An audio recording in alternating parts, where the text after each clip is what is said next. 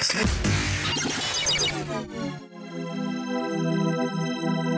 demystify what goes on behind the therapy room doors. Join us on this voyage of discovery and co-creative conversations. This is The Therapy Show, Behind Closed Doors podcast, with Bob Cooke and Jacci Jones. Welcome back to episode 145 of The Therapy Show, Behind Closed Doors, with the wonderful Mr. Bob Cooke and myself, Jacci Jones. And what we're going to be looking at in this session is the troubles and triumphs in the therapy room. Yes, what a wonderful podcast title. And I think I should write a book on that. Yes, what a wonderful title that would be. Yeah. Problems and triumphs. In fact, I've got my first, a book. There's 3 books in my head. One is the Psychotherapy cookbook, which I meant to start on Christmas. I haven't got round to. The podcast one also. And the title of this one's Problems and Triumphs in the Psychotherapy Room. Sounds fantastic. You know something? I think there's a tendency, I don't think it's just me, but it took me a long time to move to celebrating my triumphs. Yeah. Much more likely to focus on all the troubles I have. I don't have the same with all psychotherapists. I get that. Yeah. And you know, after all my years and wisdoms, I hope now, I often say to people, especially the people I supervise, how often do you celebrate your victories with clients? And unfortunately, a lot of them say, what are you talking about? Or some sort of phrase, and tend to dismiss that process. But unless we do that, I think we don't feed our soul.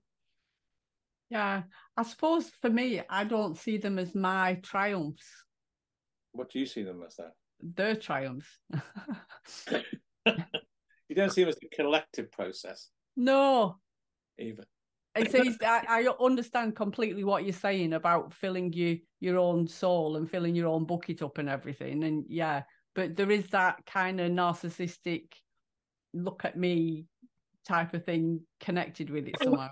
Well, I think it was on the previous podcast I talked about a client that got into contact with me after 10 years, and she'd read a lot of what happened in the therapy process, and she was talking about how the therapy had changed her life and this, that, the other. Not only was I very moved, but I also thought, well, I didn't really celebrate at the time what we'd achieved together. Yeah. And I felt a professional satisfaction. I allowed myself, even though it was 10 years after the event, to allow myself a satisfaction that I perhaps didn't allow myself to have all those years ago. Yeah. And that's good. We should allow ourselves that. Absolutely. Yeah. And it's certainly, because we can't break confidentiality. We can't talk about what happens inside the therapy room outside. So it's not like you do a good day, a good thing at work, and you go home and you talk to your missus or your husband about it and say, oh, I did a fantastic thing today in work, because you can't talk about it. No, that's true. And when she wrote up some of the therapy I was reading some of the therapy that I did, and I thought, gosh, did I do that? That was what I didn't quite say that was wonderful, but the professional satisfaction I got, and also I think it's personal and professional together, and how the therapy, and of course she did it, I know, but I witnessed the journey and helped a little bit. She changed her life around. Yeah. I don't think I took enough professional satisfaction at the time. I allowed it 10 years later, which is a great shame now I'm talking to you. I didn't celebrate, if you like, or I didn't really allow the professional satisfaction earlier on. It's a very privileged job that we have. That's very true. To see, what we see inside the therapy room, and to witness the transformations that we potentially see in each and every client. It's an honour and a privilege, absolutely. I think with triumphs, we could use a lot of other words, but for me, a triumph is usually around not the sort of technical way, particularly of a client, achieving their contractual goals. But it is around that, but it's usually around transformation, around when somebody really makes that transformational process in their lives, and they turn their lives around, or whatever we want to put it. That's a triumph. It's a collective triumph. Yes. That's probably a better way of looking at it. Yeah. But I certainly don't want to minimize my part in the collective triumph. And I think I did a lot of minimizing the parts I played in the collective triumph of transformation. Yeah, I think I still do. Do you know what I mean? But I think it's the little things that happen that totally transform a client's life. When they've not been able to do something, and then suddenly they do it, and it's a massive impact for them. Yeah. I mean, there's triumphs at the end of therapy, but what I never allowed myself to do much, I'm thinking about as I talk to you, is the triumphs as we go along. Just even from the beginning, where your kind attitude, or whichever way you want to look at it, has such an impact on the client. They say, well, I've never had any, I was brought up on crumbs rather than having a full meal. Yeah.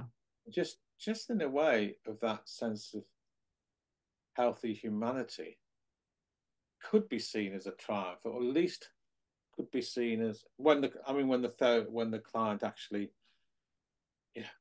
talks about it in this way, could be seen as a sort of breakthrough anyway. But I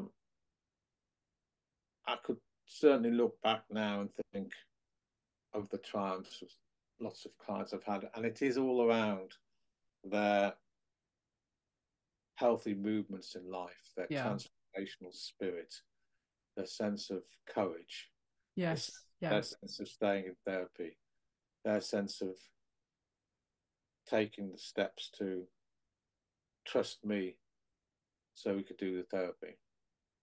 Yeah. And that's a big thing. It is a big thing for them to trust us in the process. For me, I think that most of my triumphs have been around, something about giving them permission to just be who they want to be, and not feeling like they need to conform to anything. And do you know what I mean? Having a safe space and holding them for them to practice and to try new things, and then to come back and tell you about it. To come back and tell you about it. Yeah. And when you see the actual look in their eye and the look on the face when they have actually achieved something that they wanted to do that they never thought they could, you can't. If you could bottle that, it'd be worth a fortune.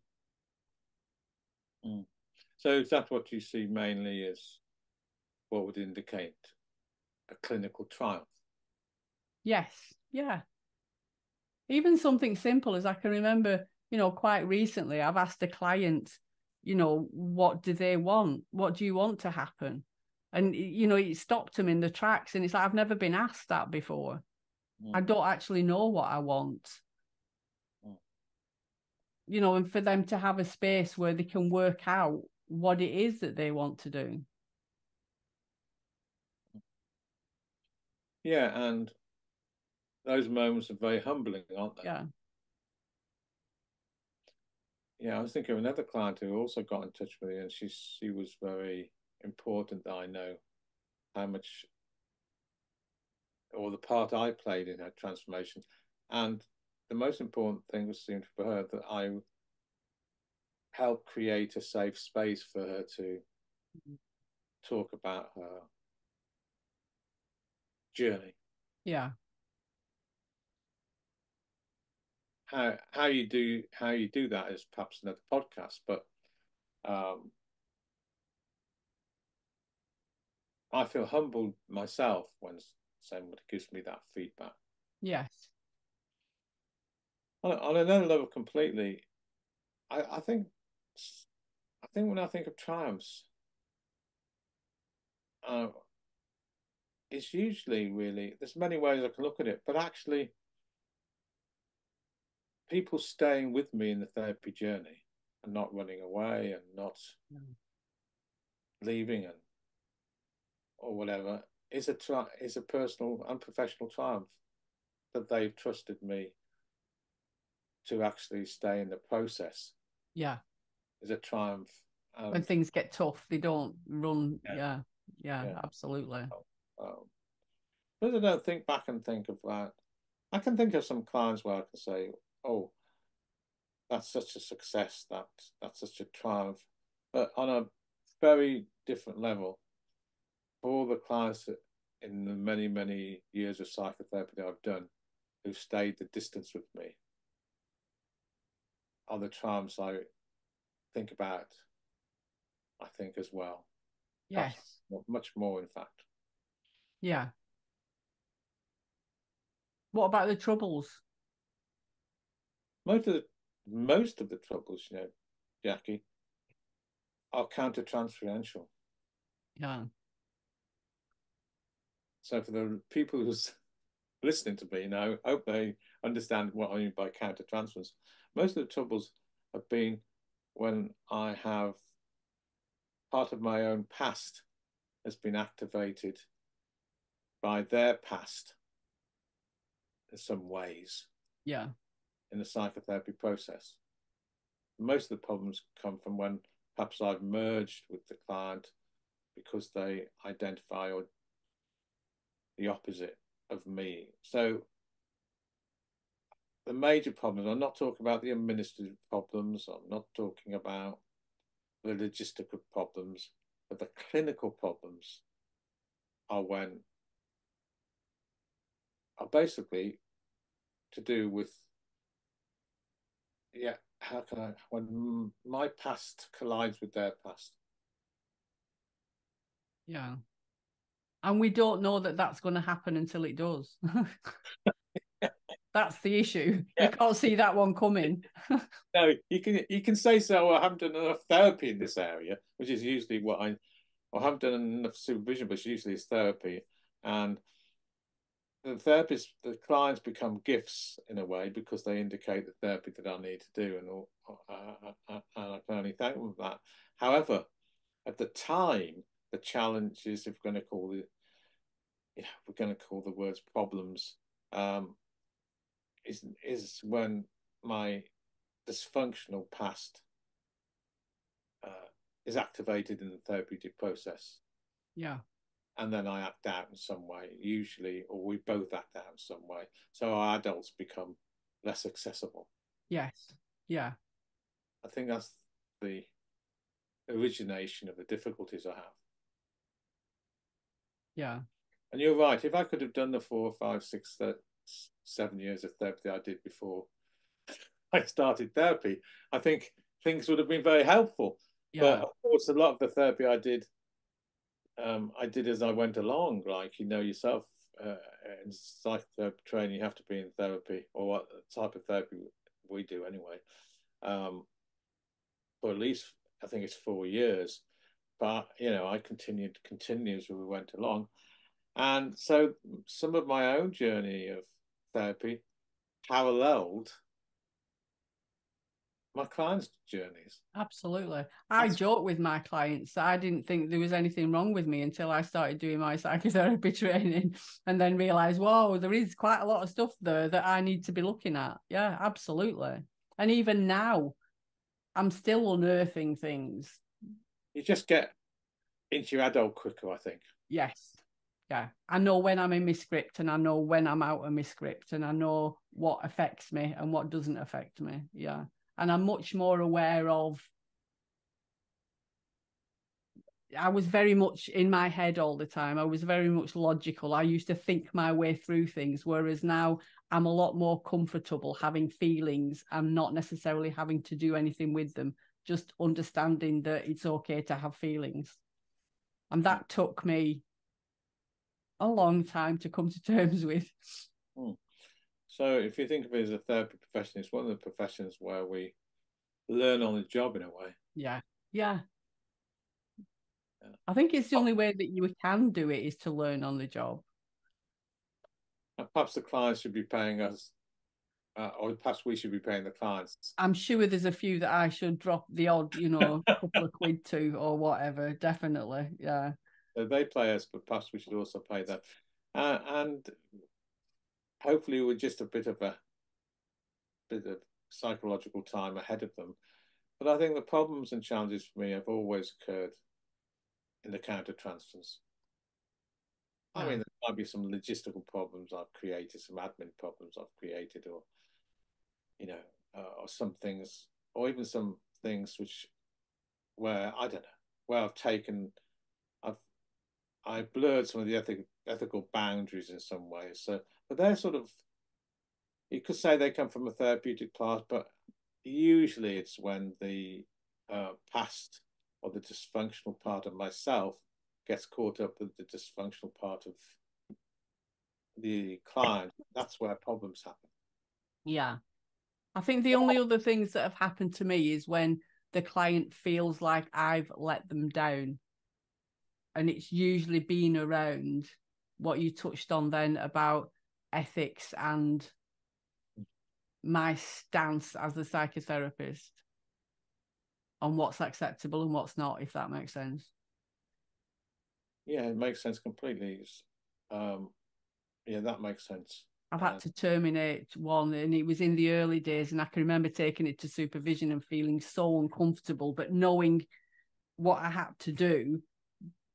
But it went against everything, being a people pleaser and not wanting to upset people. But I had to terminate the contract because he wasn't telling the truth. He was lying, and I didn't see how I could work therapeutically with somebody that wasn't being authentic. And it was the most difficult thing I've ever had to do, I think. So that's a very good example of what you're just talking about there. Other problems, Jackie, when I haven't taken things to supervision quick enough, or I haven't used supervision effectively. And what I mean by effectively, usually it's going to supervision quicker than sitting on the supervisionary issue rather than dealing with it in supervision. When I haven't done that, problems can occur much quicker. Yes. Yeah. And if I had to give a piece of advice to the beginning therapists, or even therapists who've been around a while, which I'm sure they know themselves, is use supervision, because it's a support mechanism which is really important in our profession. And when I haven't done that, problems have often occurred. Yeah. When I haven't gone to therapy quick enough, when I say quick enough, I haven't dealt with some of the dysfunctional issues which have come up, or I've sort of defended against what I think I should have worked on. That can lead to problems because it invariably comes up in the therapy process, and then you have challenges to deal with in the clinical setting. So therapy and supervision, the use of it's really important. This is what I talk about all the time in these podcasts, Bob, when I say it's like the Matrix. There's so many different things coming. It's our own baggage, it's the client, it's the therapeutic there's just so much going on in that therapy room. Oh, there's so much. And also I don't know if it's problems occurs, but continual CPD I think has been very important for me. Yeah. And if I haven't got myself up to date in the various areas, different things from neurodiversity to whatever, then those gaps often, funny enough, and it's not funny at all, but then clients appear. Yeah. When in the universe has a wonderful way of doing that to us. Yeah. And when I first started out, I always think, oh gosh, I don't know how these clients have got to me, because they actually represent all the difficult problems I have in myself. Yeah. So therapy, supervision, CPD, those are all the areas that I did use effectively, but perhaps the times when I didn't go quick enough, problems often occurred. Yeah. And a lot of them came from a counter-transferential place. Yeah, I think I probably agree with that 100%. Yeah. Some of the practicalities, some of the, the that side of things, but the majority of it is when I've been triggered or I've been part of a process. Yeah. You said something very, very true, I think, is when I haven't been aware of my script quick enough, and you said it, you said, well, often we're not aware we're in it. Yeah. That has led me to what I would call defensive psychotherapy, which has then caused problems. Yeah. So I'm not saying it's straightforward to catch hold of our scripts or to be aware of them, but I think that as soon as we can, if we can act on that and be open to our own vulnerability, then some of these difficulties or so-called difficulties or challenges will be diminished. Yeah. And I think hopefully that, the listeners to this podcast will take all the positives from this, that even you, Bob, who's been doing this for, 40 odd years or whatever it is, none of us are fallible. We're all human beings who have, we go through the same processes. We all have a script. We all, things happen in our life, whatever it is, that these things happen to all of us. Yeah, and if we can get in touch with our own vulnerability, and allow ourselves to be vulnerable, then 100%. I think the worst thing we can do is to think that, we can do all things for all people, and we can't. No, that's absolutely right. And if we go down that road, what you've just said there, well, I think there'll be many problems. Yeah. If we use that language, it'll be a harder clinical road for us. Yeah. And for me, I think it's only been recently, over the last 2 or 3 years, that I've focused an awful lot more of my own personal attention on making sure that I'm the best version of me, practicing a lot more self-care and a lot more self-compassion and all those sort of things, I think, that are making me a much better psychotherapist now, rather than just working hard at it. Yeah. Making it work. Yeah. I was going to say a little bit of that, and that is, so, and I know we're perhaps centering on problems a little bit more than perhaps trials, but just sort of parallel process what we're talking about here. But I do think that unless we can do all the things you just talked about, which is compassion for ourselves and self-care, and allow ourselves to open our hearts up more, then there'll be more challenges in the clinical setting. Absolutely. Yeah. Yeah. That's why I said so in this podcast, that if we can allow ourselves to really take on board some of our triumphs and positive clinical feedback from our clients through that transformational process I'm talking about, our soul is more enriched. Yeah. Our soul is more enriched and more likely to have a more open psychotherapy process. Absolutely. The two people can really meet. Yes, yeah. I'm thinking in my training now, whether we did anything on self-care and self-compassion and basic taking care of ourselves. And I think I could be completely wrong here, but the only thing I can think that sticks in my mind is that 20/80 rule about the type of clients that you have, that you don't take on too many, disturbed clients, and that, obviously you only have so many clients in a week or whatever. But the actual practicalities of practicing self-care, whatever that is, do you know what I mean? Like, I know that you're adamant and you've done 20 years of retreats. That should be part of being a therapist, is that we map out time for ourselves to take care of us. I couldn't agree more. And of course, long-term developmental psychotherapists, which I certainly sort of title myself as, means all the things you've just talked about, which is opening up my own heart, centering on vulnerability, and allowing myself to be compassionate with myself and other people, and all those things, self-care and everything else. Took me quite a time to get there, but I agree with you. Yeah. Now, somebody who works in very short term, say 6 sessions, might say, well, listen to this podcast anyway, all those things aren't necessary. However, I think elements of them are. I can honestly say I don't think there's one client that I've had that hasn't made an impression on me.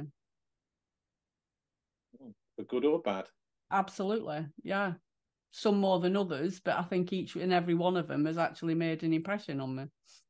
Probably left an imprint on your soul then. Yeah. I don't think I'd have it any other way, because to me that's the connection, that's, you know what I mean, the therapeutic relationship. That would be a great title of the book. Imprints on our soul. Yeah. See, you've got so many book titles here, Bob. You need to get cracking with them all. You've got a library.